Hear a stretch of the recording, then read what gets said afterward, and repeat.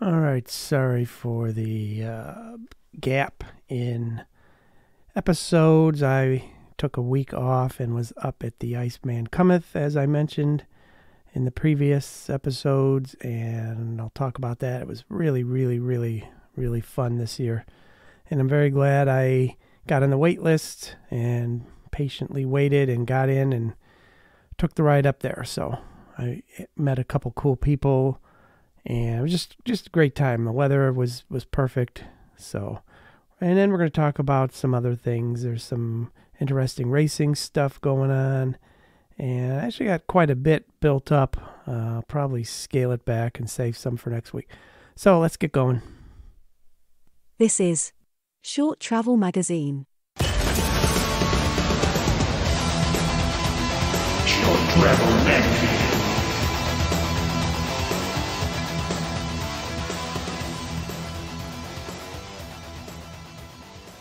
Interesting tidbits. Curated just for you. All right, tidbits. Well, this could fall under racing, but I'm going to put it under tidbits. The cross-country Eliminator. I bet many of you, if you have heard of it, you've never seen it, and it's a good chance you haven't really heard of it as a format. It's apparently only a thing in parts of Europe. The XCE is usually what they refer to it as. So I was looking on my YouTube, as I always do, and I don't know why, but that came up in my feed, a live Eliminator race, a World Cup no less. So it's definitely a top event. And I was kind of bored, so I clicked on it and watched it, and it was actually something that caught my eye. It basically is four racers at a time, in an urban-looking environment, I must say, although there was some dirt involved in a few places. But it's basically mountain bikers with four at a time on a BMX track, let's say. You have a start. They didn't have a ramp. They just had a flat start. And then you eliminate the top two, go on to the next round, and the next round, the top four from the last two rounds go until you get down to the final four, and then they have the final. So for me, racing BMX for years back in the old days, that's what you got used to. It was usually the top four. If it was an NBL race, you did a top four of each moto of 8, and then you get to the semifinals, and then the top four of that. And then you get down to the last 8 riders, and that'd be the finals. So nothing new there, but they were on cross-country mountain bikes and looked like cross-country mountain bikers. And just like BMX, the start was absolutely pretty much the main differentiator. So if you got a whole shot and you were up, I mean, it wasn't always the case. Just like in BMX, somebody could go by you, but it was very short. I mean, the races were, I don't know, a minute or two maybe. So I don't know, but it was cool because it was fast, over quick, looked like mountain biking. Really probably didn't need a mountain bike, but still, I can see why it isn't catching on anywhere else, because it's just like a genre of a genre of a genre at this point. You got your cross-country, your downhill, your enduro. I think that's probably good enough, but still, it was interesting, and I made a note and flagged a couple sites that I will watch again. So if you're ever bored and you just wanted to check things out, that might be kind of cool.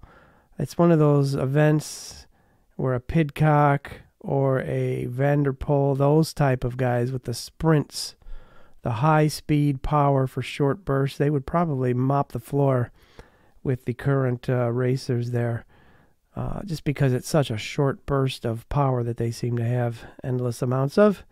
So, interesting. Check that out next time. One thing I will say, I didn't recognize a single name in any of the men's or women's categories, so it's clearly not a case of cross-country people kind of double dipping. Although, if you remember, they don't say it much anymore, but I believe Anna Terpstra or one of the elite women was the world champion of that event. I'm guessing going back now 5-6 years. They used to say it every time they brought up her name, that she was the Eliminator world champion, which is, now I don't think they even bother because I don't think anybody cares. So it's been a thing for a while. Check that out. Also, under tidbits, all the sales going on right now. You keep hearing about how bad everything is with bike shops and bike manufacturers, and overstocked, and there's going to be giant sales on Black Friday. But this is also seems to be the time of year where I pull back from my spending. Of course, with the holidays and all that stuff, there's plenty of things to spend money on. But being self-employed, my income usually takes a nosedive this time of year anyway. So as usual, when all the best deals come up, I'm not in the mood to buy anything. For example, a lot of manufacturers seem to be doing this on their own websites. So Hayes Group, Manitou, Sunringley, they've got the Mulefoot, the version 2, the newer versions of the fat bike wheels. $6.99 everywhere. I mean, Otso, Wolftooth, they're selling their versions for the same $6.99.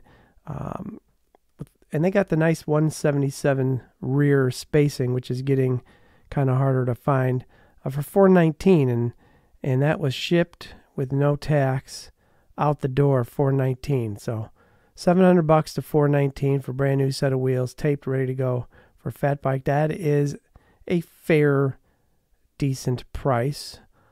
So if those kind of deals, it comes out to, I don't know, 30 something percent off. I think you're going to be seeing a lot of the 30 something percent offs.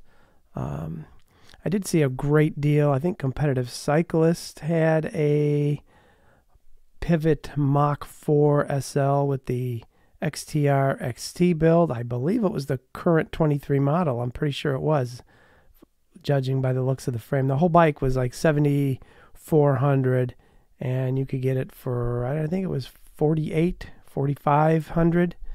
So again, 30, 40, 35% off whole buy. I mean, that would be kind of where I'd be at if I was to buy a new one. That's about as much as I want to spend. That's why I'm not going to be buying a new one anytime soon.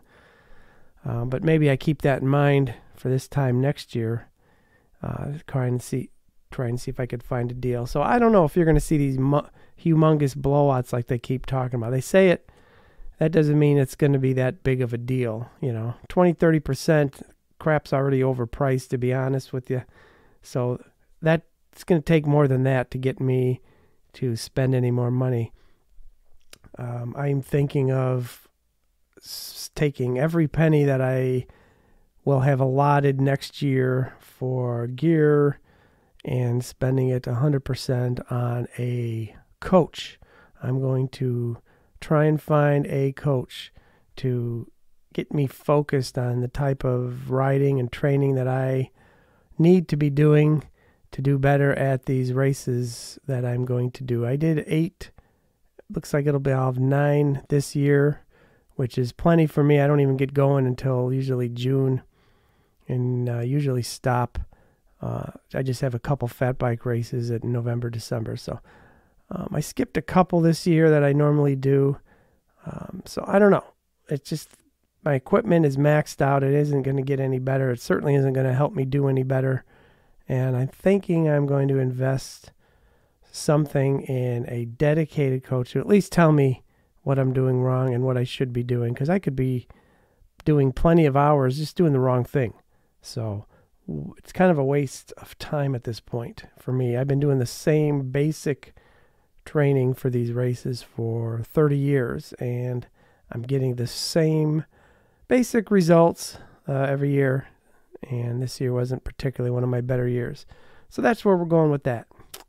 What else? A couple other things. Let's get into some racing. There's a lot of good stuff there. Racing news and views. All right, let's get into some racing news.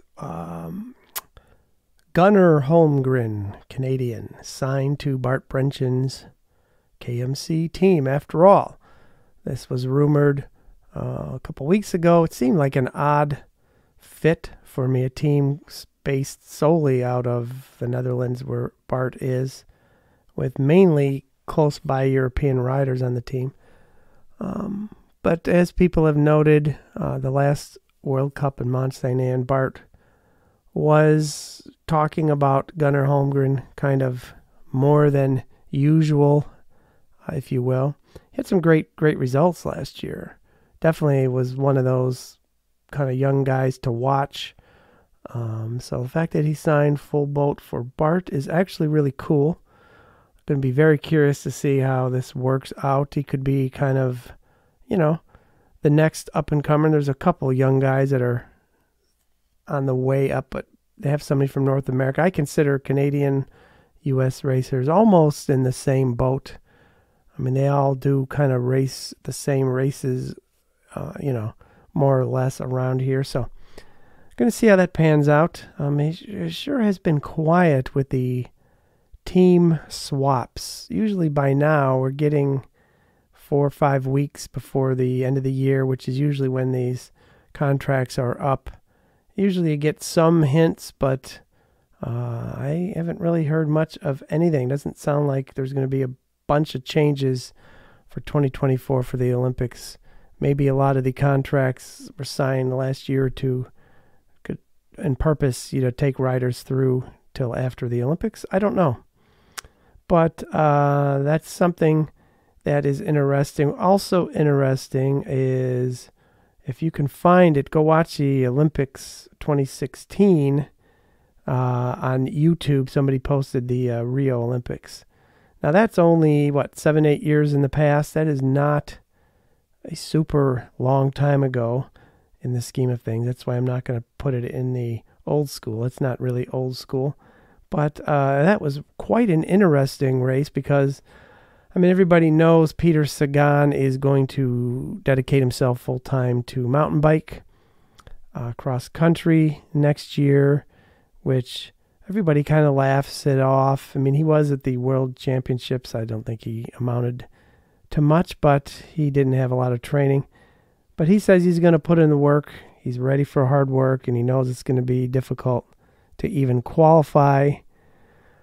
But just the fact that he's willing to do it is kind of cool. But I wouldn't write him off. He is obviously past the prime age. He's already 35, I think. So he's not exactly a young up-and-comer, but he was in the lead group for most of that, and what he amounted to his whole race at the Rio Olympics. He was right up there with everybody, with Schurter, and he looked great riding. He had some flats and basically bailed at the end, but for the first lap or so, he was not one of these dudes who looked like he was kind of just going through the motions. He was hanging with him. So he definitely could do it if he trained properly. It'd be kind of neat to see if he has any success at all, even a podium somewhere, if that starts becoming a little more normal, which I kind of expected it to, of a road racers coming into the mountain bike world at the end of their career. Maybe not cross country, short track, and Olympic, but certainly marathons or Cape Epics. You've seen it plenty already. You got Nibali and people like that coming from the tour doing Cape Epics, but they haven't really been doing it to win. They're obviously doing it for the fun of it and all that. So, be really interesting. Nino looked like he was on 27.5 wheels, if you remember. He kind of rode those a little longer than other people. Lots of hardtails and lots of names that are still around, the Flickiger and Luca Brido. So it's kind of neat. It's kind of like seeing those guys in their earlier stages, still fast, still up there. So that's just far enough back where you go, hey, that kind of does resemble, modern mountain biking a little bit. And again, remember, that's only 10 years, or is that 20 years? That's 20 years on from the first Olympics. So not that much has really changed. Absalon, of course, was killing it. That was kind of when he was at his peak. So check that out. I'm sure you could find it. Just Google 2016. If you're bored, it's good for half hour. It's pretty good camera footage. What else about racing? Well, if anybody remember Elisabeth Brandau from Germany? Does anybody remember that? I always remembered her because she, in my opinion, had one of the ugliest helmets. She always wore the bright orange POC helmet, which an orange outfit and weird sunglasses. I don't know. It just kind of stood out like a sore thumb. That's probably the whole point, but she just looked kind of weird. But she was fast, and it drives me nuts. They'd bring up that she's a mom. Oh, she has a couple kids. Mom. Who cares? The lady's was close to 30. I mean, that's hardly weird that she has a few kids, but I thought it was cool. Hardly worth mentioning every time they bring her name up, but unfortunately, her claim to fame is, of course, the short track where she took off on the second to last lap and just hammered it and thought she had the win, only to find out there was one more lap. So it's just embarrassing, and I'm sure to this day she feels stupid about that. And it's one of, in the heat of battle, how do you know? It's a wonder you even can see straight as fast as they go during the short track. But that's the last thing I remember about her. Then she disappeared, and she hasn't raced at all last year or this year. And so I just kind of Googled her, thinking, I wonder why she quit so abruptly. No mention of a retirement. They kind of mention that when a rider's says, hey, this is it for me. So it turns out she had another child. I think it said she has 3, and is just now, like in the last few months, kind of mounting a comeback. She's on a local German team, and she raced this summer, and she's doing cyclocross right now. She's actually winning some local races, and so I guess it's kind of funny that just the timing, that as soon as I look her up, she actually is on the way back. Be kind of cool to see her make a couple World Cups. I don't know if she's going to try and be World Cup competitive. She had a couple podiums at World Cups too, I think, and she also was the German champion several times. She was a European champion, gold, I think, silver or gold. So she had some speed, and probably not exactly these giant sponsors. She's probably kind of working on her own mainly. So welcome back. If she makes it, that'd be kind of cool. I'll be following her. And what else? Let's move on. I want to talk about the Iceman a little bit. Even for people who don't go or have no intention of going, it was still interesting. Let's do that. Late to the party. Reviews of stuff. Long after everyone else has already had it. All right, I'm putting this one in late to the party because it is late. It's been, over a week. I meant to kind of get some stuff out last week, just never did. So let's talk about the Iceman for a second. 30-something years, 33 years, I think they've been doing this. 5,000-ish riders, point to point, from one city to another, around 30 miles, start to finish. They send people off in waves of around 100, and they start at like 8-something in the morning, and then the pros go off. I believe the last roughly around 2-ish, although I never really confirmed when that was. Some people said it was 1-ish, some people said it was 3:15. I wanted to watch the start. So you basically have 2 options. You can park your car at the finish line, take a shuttle bus to the start, and then when you finish, you're right there with your stuff. Or do it the other way around.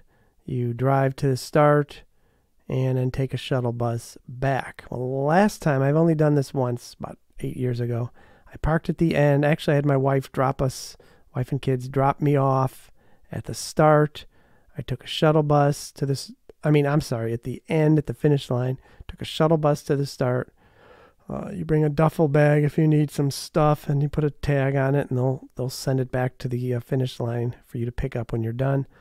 That's how I did it. Problem was, it was pouring rain. I had nowhere to stand. I stood out in the rain. The tent was full of people. My bike was laying out in the rain, and it was a horrible experience, I'll be quite honest with you. Vowed never to do it again. This year, the weather was perfect, so I had to make a decision. I was all by myself this year. My family bailed on the trip. So I had to figure out, okay, do I do it again that way? Do I get up early and get to the finish line and take a shot? So I decided to drive to the start and then take a shuttle back when I was done. Main reason being I could sleep a little later.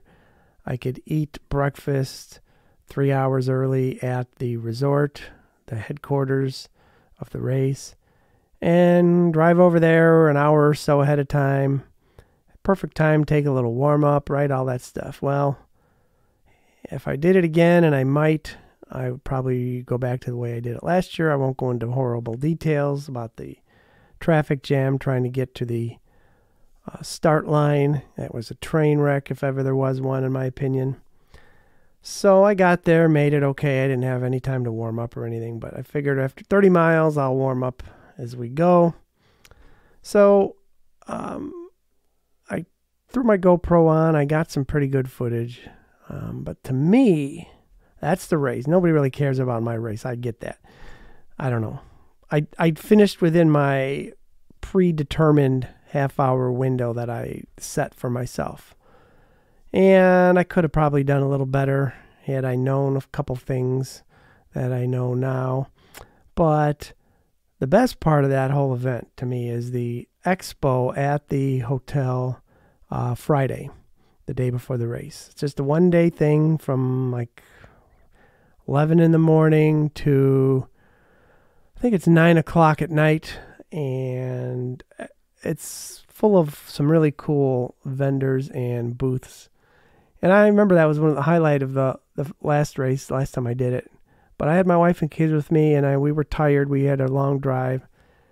So I didn't really get too much exploring done that time. But this time, since I was by myself, I'd gotten there 3 o'clock in the afternoon. I got in my room and then headed down with my GoPro and got to go through that expo with a very fine-tooth comb. And I really had some fun talking to people from my favorite companies. Trek was there, kind of. They had a bike. What I ended up doing is videoing almost everything with my GoPro. And I'm glad I did because I can't remember a lot of the conversations I had. But there's some very interesting things came up. I did end up at a Meet the Pros where they had a schedule of, and the pros had to agree to this. They didn't have to do it. And this is the first year, so nobody really knew. So 2 pros that I really kind of wanted to talk to were part of this thing. They'd be there for an hour in pairs. And it was Riley Amos from Trek, right? Under 23 who had a pretty kick-butt year. He was going to be partnered up with Casey Hildebrand, the guy I interviewed for one of my first episodes from up in Wisconsin. He does quite well at this race. He's been doing it for a long time. I thought, oh my gosh, that's perfect. I'd love to say hi to Casey in person and see what I could do to talk to Riley. Well, I had a great interview. I ended up, Riley was extremely nice and gracious. I could see why Trek or any large company would want to have him on their team. Aside from his, obviously, speed and skills, he just seemed like a really nice, normal young dude who loves bike racing. And I had a good almost 15-minute talk with him, got to ask him all kinds of weird little questions that I've always been wondering. And I'm going to end up doing my first video based on the interviews with him. And I talked to Wolftooth and Otso, one of the head-ups there, and we had a great conversation. I got to ask him all kinds of things about the new Wojtek and why they did X, Y, and Z. And I had a good talk with Silca, who definitely caught my eye. I've been kind of looking to try a different sealant. I've been an orange seal guy ever since I went tubeless, kind of later in the game. And I've had fine luck with them. I can't really complain, but I've had a few issues with it drying out way quicker than I kind of expected. And Silca has been catching a lot of good publicity with their sealant and their ability to refresh it with a separate bottle of refreshing fluid. and they claiming a year, up to a year and a half with one application if you refresh it properly. So that to me caught my eye, and I got to talk to them a while. I actually came home with some of that stuff. And who else was there? Now, not exactly a cross-country name, Alexei Vermeulen, who has actually won this race now 2 years in a row. He's more in the lifetime, more of a gravel, although he's been doing plenty of mountain bike stuff too over the years, but he's not a World Cup cross-country racer. But he's walking around and saw him quite a bit. And it was just a cool experience to kind of mingle. There's so many people there and so many cool booths, and a lot of the booths had stuff really cheap or pretty good discount. And I don't know, it was a great time. The expo was a highlight. In my opinion, it was even better than the actual race because it was compacted into one day and you could do it in a few hours. It wasn't ridiculously huge. I don't know, it was a great time. So I'm going to make a video. I got lots of good stuff that I think anybody might enjoy. And I will just say it's one of those events. It's a little longer than I'm used to, but it's not rough. And then there was a lot of single track this year, I've been told, more than normal. I thought it was a perfect amount. And anybody, even if you're more of a gravel person, in fact, I saw a few gravel bikes out there. It's still kind of best on a mountain bike, I think. But it was mainly, there were some bottlenecks of single track where you get behind people who are kind of going slow to make sure it's, they're safe. And that's fine. That's cool. You just have to accept, not that I'm a speed racer, but even I was crawling about half the speed I could have been. Once you get around those little issues, it is a fantastic course because it's wide and there's some incredibly fast downhills and some really nice large uphills, which I did not walk on a single one, by the way. 8 years ago, I walked up most of them. It was muddy and horrible, and I was out of shape. And everybody else was jumping off, so I joined them. Well, this year, I didn't jump off anything. I rode the whole course. That was pretty cool. So watch for my debut video coming in the next week or so. I think you'll probably have something interesting there for anybody. Even if you have no intention of ever heading up to northern Michigan in November, it's still pretty cool. All right, let's do some... What should we do next? Let's do some gear talk. Changing gears. More new stuff we don't really need. All right, first up, let's talk about Dangerholm. Has anybody seen these bikes that this guy named Dangerholm puts out?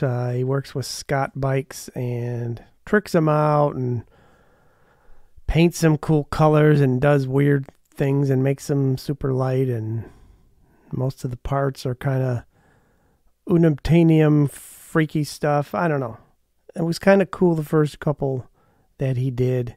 He'd take like a Scott Spark and shave the cranks down or paint it really cool or make a gravel bike. That's his newest one out of a hardtail. They're beautiful bikes, and there's no question.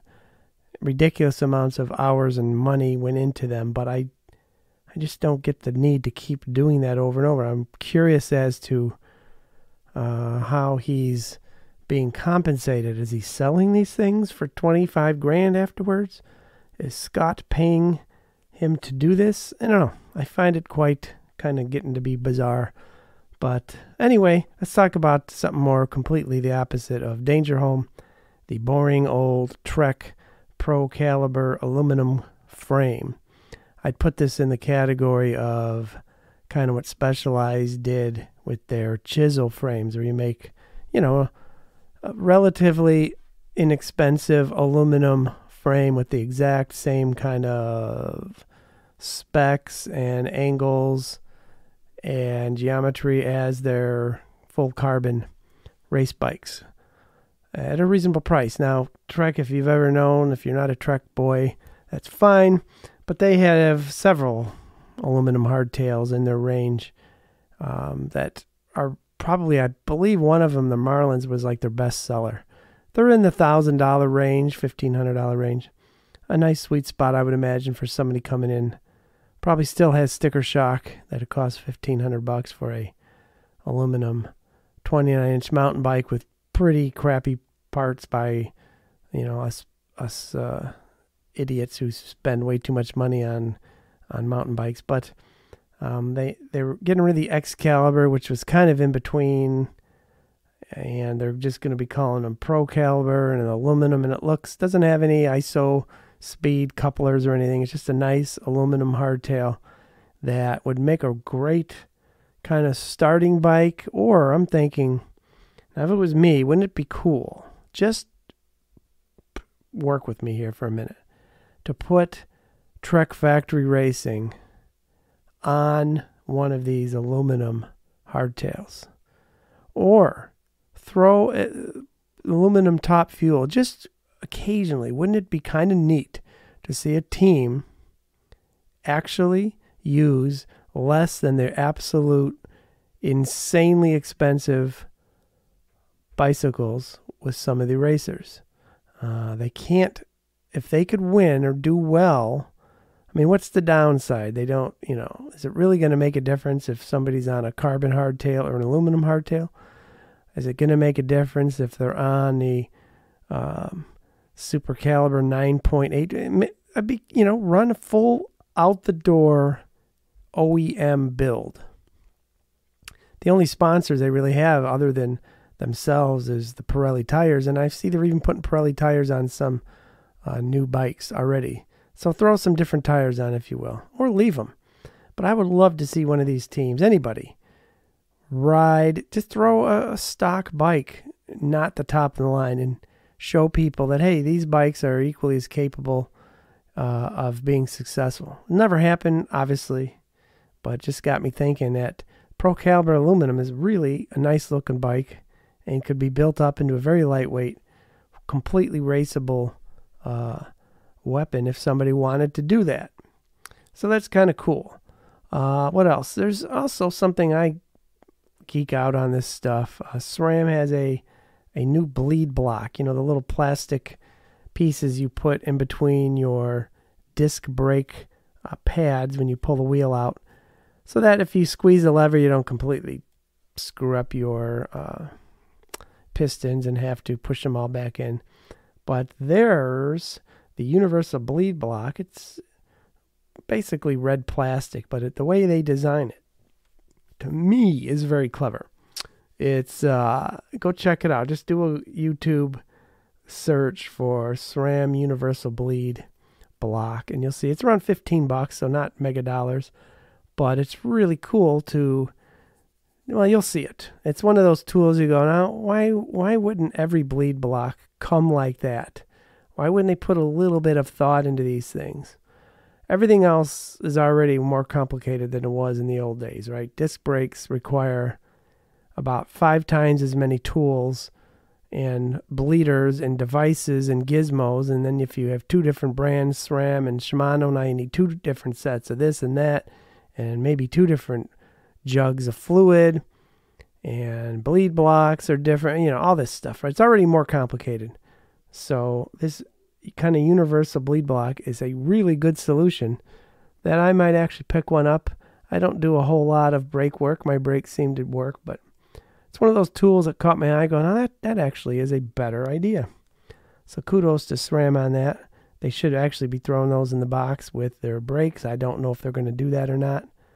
Be kind of dumb to have this cool tool and then not include it, but I've seen dumber things with a lot of these companies.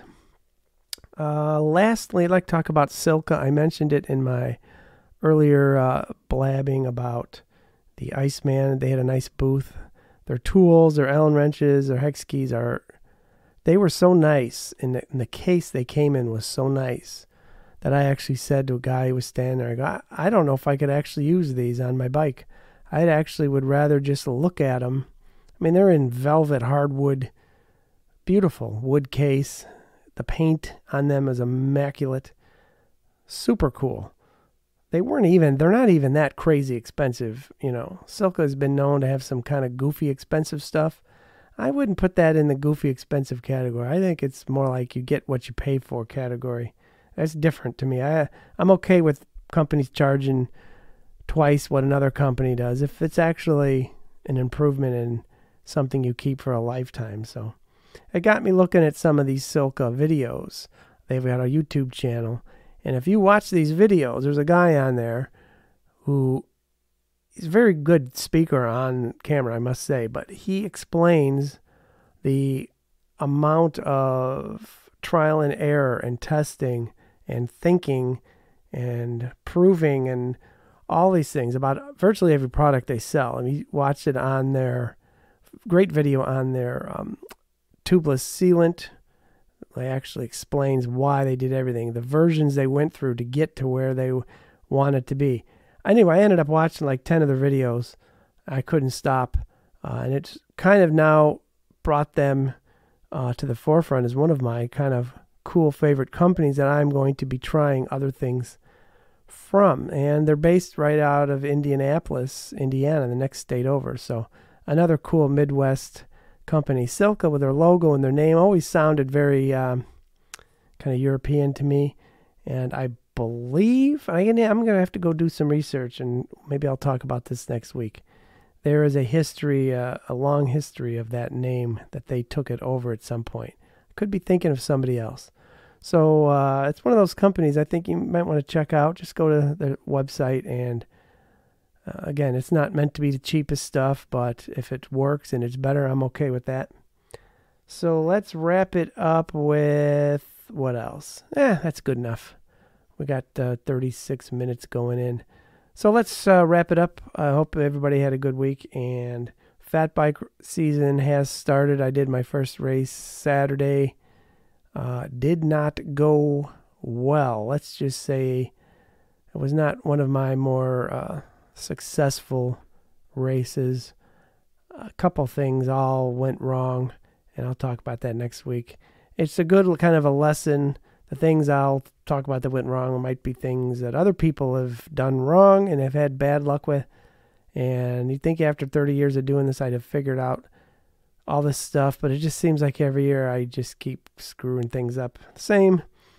I guess that's what makes it interesting, is to try and do better in the next one. So that's it right now. Go watch some cyclocross. There's some good ones. The big heavy hitters, Vanderpool, Pidcock, Wout, they're not going to be doing anything for a while. So you got kind of the die-hard, long-term, whole season racers, Elisabeth, and there's a couple of them, Vanderhaar. They're going strong. They're still cool races to watch, and they've been some really good mudders over there the last week or two. So if you're bored, go check out some cyclocross, and I'll see you probably Friday to get caught back up on my schedule. All right, talk to you. Thank you ever so much for listening to Short Travel Magazine.